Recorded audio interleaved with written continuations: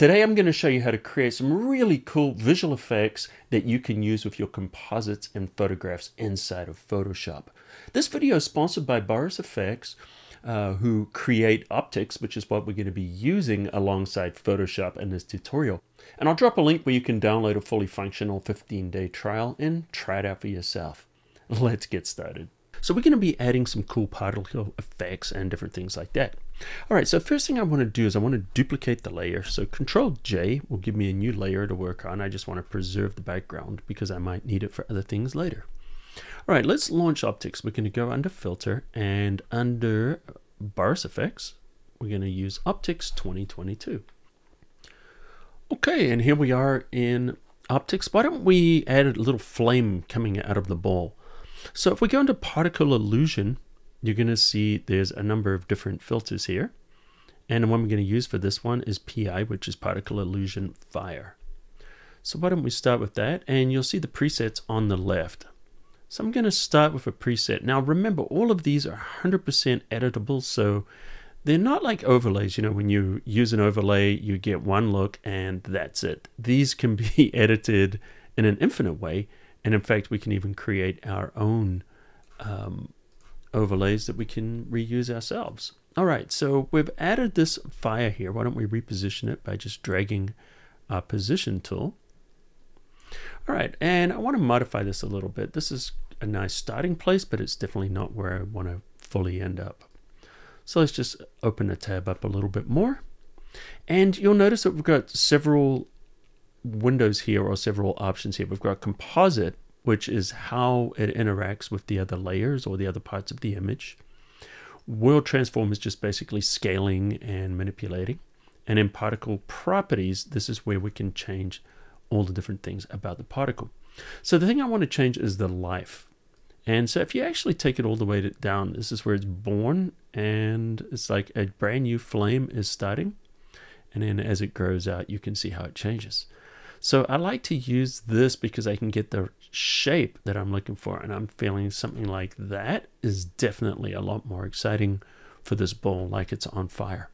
Now I want to rotate a little bit, so we're going to go into World Transform, and you can see this is where we can scale and rotate. So I'm just going to drag around to change the angle of that, and that's looking pretty good.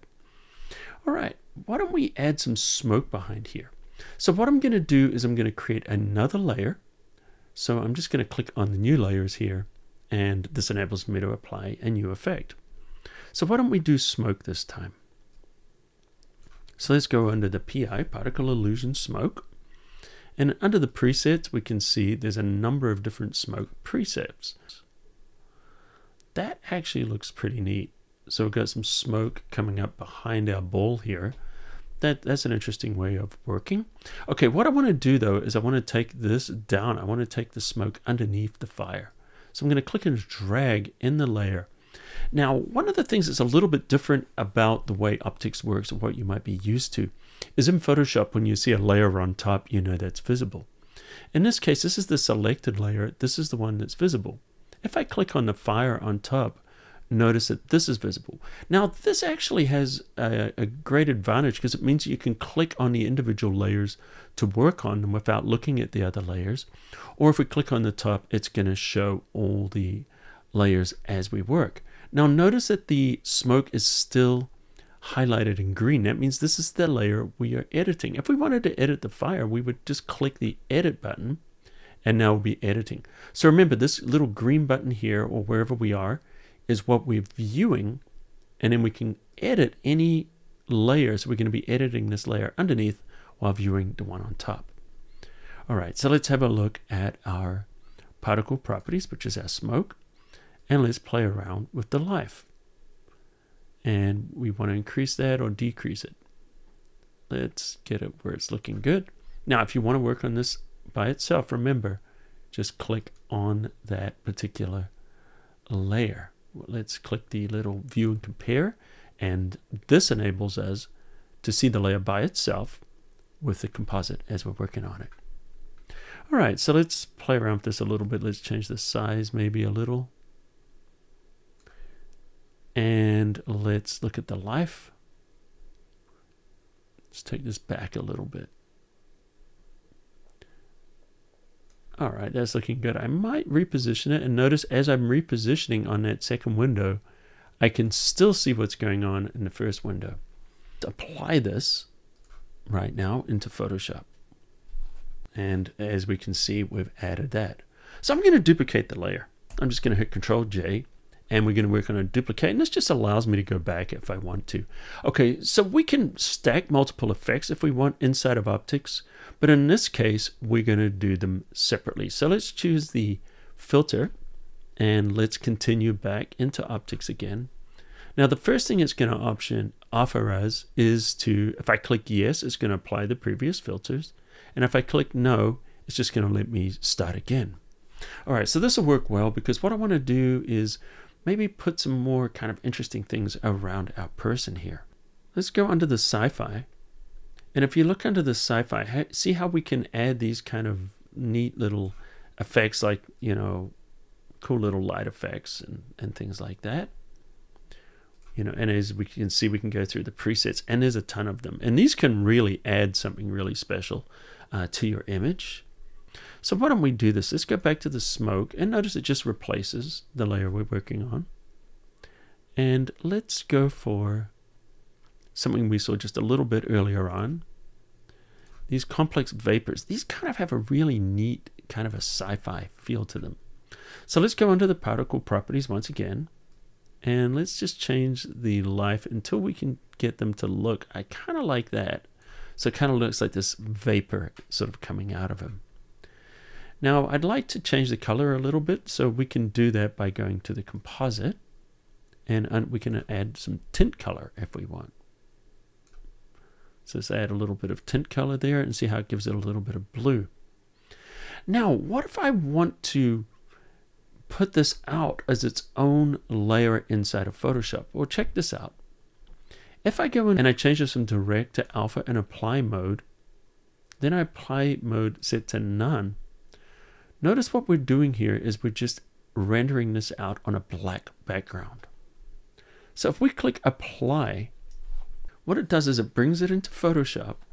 And then if we change our blend mode from normal to a screen blend mode, look at this, we get it here inside of Photoshop with all of its transparency. I created this effect on a black background, but this version of Optics I'm using, new in 2022, has mask support between Photoshop and Optics. So that means I could save these effects out of Optics with a mask channel, or I could even bring Photoshop masks directly into Optics. I'll drop a link in the description that shows the mask exchange workflow. And this makes it very easy for me to hold down the Alt or the Option key, and I can duplicate it, Control T, Command T, and see how we can just add to that. Or we can, you know, just do different things. We can stack them, we can apply multiple ones, and of course we could also do this inside of Optics if we wanted to create multiple copies of these. We could do that too.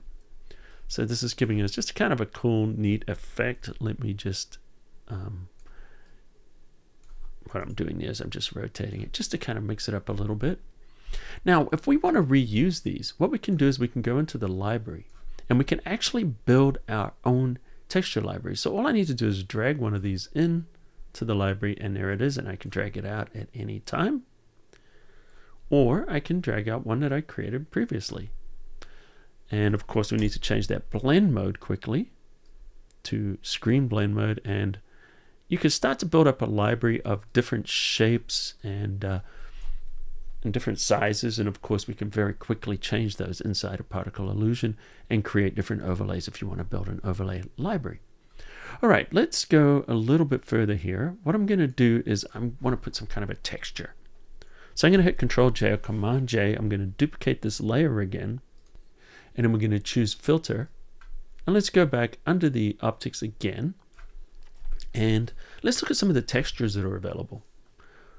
No, we're not going to apply this. We're going to go under, maybe choose the, you can see all these different options we have here. Look at all these different things. Let's choose the grunge, and if we look under the grunge, we can create these kind of cool effects. So once again, you don't need to have the texture packs because these are infinitely editable, and so you can build your own texture packs or just use them right here inside of Optics. Now, the nice thing about these is we can change just about everything. So see these colors? I'm going to take the black and let's add maybe more of a kind of a brownish tone to it. A more kind of an earthy tone, and see how that goes. Click OK. And see how that updates the colors. I don't quite like that. Let's go a little bit darker, a bit more dense. There we go. That's getting more like what I'm looking for. I'm going to go even denser yet. There. I kind of like those tones. Those are looking quite nice. So almost everything can be changed. And let's play around a little bit with this density and the stamp there. And I think that looks pretty good. Now you can change the stamp. There's so many different things here. We could choose, you know, change that. Look at that. Hairline cracks, plaster, paint spray, you know, just lots and lots. Like you can literally create your own textures in here. Let's go for the garage floor. I think this is going to work nicely, and I'm going to apply this. What I want to do is I want to composite these inside of Photoshop. So the first thing is I'm going to do is I'm going to change this from normal, and we're going to go to luminosity mode. So what we're doing is we're dropping this texture on top, and let's lower the opacity quite low. So see what I'm doing is I'm just putting a little bit of texture in there. Control J will duplicate that, and let's drag it underneath. I'm going to put this in normal blend mode. And then what we're going to do here is I'm going to duplicate our layer again. And I'm going to hide the bottom layer, and you'll see what I'll do with it in a second. And now we're going to mask this in with the texture. So let's create a mask. Let's grab a black brush. So we've got black, we've got a brush, and we want to set this for large with softness. And let's zoom out. And then what we can do with this large brush is just kind of go around the edges and let some of this texture show through. Looking good. Let's turn the opacity all the way up.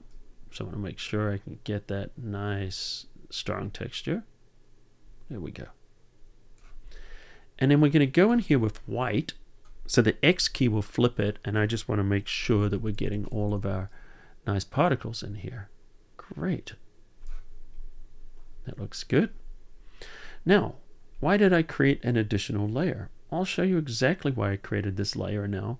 Because if we turn on this layer here, and then we change that into color blend mode, notice how we can keep our colors, and see what that's doing is it's letting that texture show through, but we're using the colors above. Now finally, I just want to clean up this grungy bit. Let's create a layer mask. Hit the X key. So we're working with black, and then I'm just going to go over our hero here and just make sure that he's showing through nicely. All right, let's finish this image off with a nice color look. So what we're going to do is we're going to scroll to the top of the layers panel, and then we're going to create a composite layer. Hold down Shift Option Command. That would be Shift Alt Control on Windows and the E key, and that merges all the layers into a new layer at the top. So let's go into Filter, and we're going to choose Boris FX. Go back into Optics. And we're not going to apply the previous. So this has a really robust set of colorizing tools. So we've got many different tools here. We've got diffusion, blurs, but we're going to go into the film lab, and this is where there's a number of film stocks and different things, and we're going to look at looks for this particular one. So we're clicking on looks, and let's just quickly see the difference that we get. There's the default. There's an 8mm black and white color. And as you can see, we've got these incredible looks that we can get just in a single click that can really dress up your images. So I'm going to show you a little trick on how we can combine some of this with what we've already created. So why don't we do an antique on top, and then we're just going to apply this. So what we're going to do here is we're just going to roll back the opacity and bring it up a little bit. So now what we're doing is we're blending that antique look with our original coloring. And you can see how that can just add another dimension to your image. So Boris FX Optics is a great suite of plugins, and you can subscribe for $9 a month or $99 a year. If you prefer to just buy it outright, it's $149 and you own it forever. And the nice people at Boris FX are offering a special 25% discount for the next 2 weeks. I'll drop a link underneath so you guys can grab that code. And for more training on Boris FX Optics, check out some of the other tutorials that I've actually done here. And let me know in the comments underneath if you'd like to see me do more tutorials using optics. And if you're new, welcome to photoshopCAFE. Hit the subscribe button, turn on notifications, you won't miss any of my tutorials. Do me a favor, guys, hit that like button on YouTube, helps with the algorithm. And until next time, I'll see you at the cafe.